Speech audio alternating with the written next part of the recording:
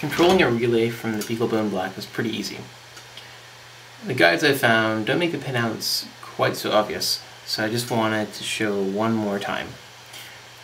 This is the P9 pin header. This is P8. You can find various tables online that describe exactly how the pinout should be. I'll link to them later.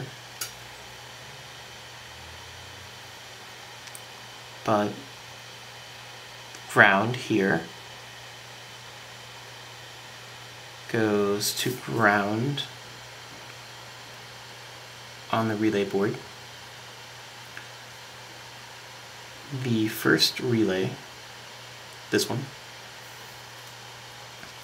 is connected to the 1, 2, 3, 4, 5, 6, 7th down, which is GPIO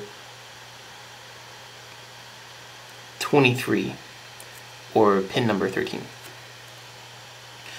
Note that when it's in this intermediate state, it has this kind of half-on LED right here.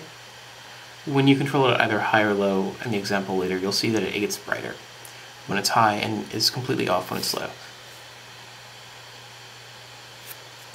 And one important thing to note is you should use your 5-volt barrel jack connector instead of USB power, because if you don't, then the board won't supply you with 5 volts.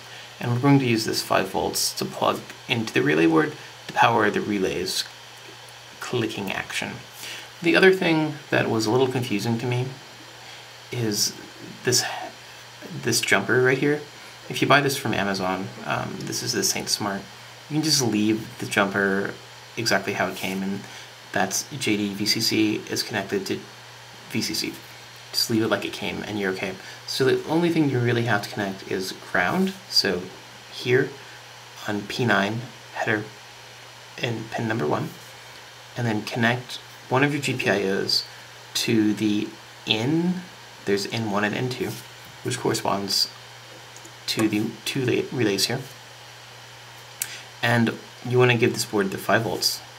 So plug that into VDD 5 volts.